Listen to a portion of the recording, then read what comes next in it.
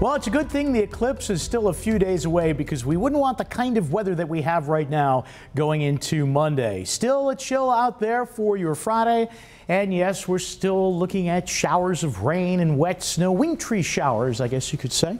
As we head into tonight, some of those mixed showers along the lake plain and into the hills, another couple of inches of snow. You're waking up here on this Friday morning to some of that snow on the ground, especially into places like Genesee County, out towards Batavia way. And as we work our way into the weekend, yes, it will be an unsettled start, but it will be a nice finish. It's all about how you finish, right? And it looks like we will find some sunshine for the day on Sunday. So we've got Eclipse Day here in our medium range computer model guidance, and all indications right now, according to the American model, suggest at least some mid and high level cloud cover here for the day on Monday, for Monday afternoon, right around totality. Our European computer model here is a little bit more optimistic, suggesting some clearing coming in from the west around the time of totality. So we're going to have to wait and see how this all shakes out. One thing is for sure, it is going to be on the mild side. And as we get a little bit closer into Saturday and Sunday, might actually be able to fine tune this forecast down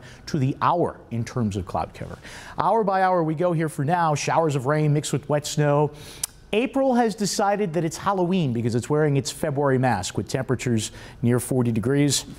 Best chance for seeing some of these scattered showers of both rain and wet snow probably midday and then again later tonight, as it's a case of the low that just won't go. Keeps spinning and twirling like a big old top nor'easter off the coast. There's the system that brings some of that mid and high level cloud cover to our sky heading into Monday. As we look at the snowfall tallies, again, a few inches of sugary wet snow, not out of the question, all the way into Saturday. Sunday, we're finally going to see some sunshine around here. 32 degrees right now. Some of those wet flakes flying. It feels like 25. Feels like 20 in Jamestown here this morning. 18 in Wellsville. So you still have to bundle up. Low pressure in the upper atmosphere still twirling. That's the parent low, the nor'easter off the coast.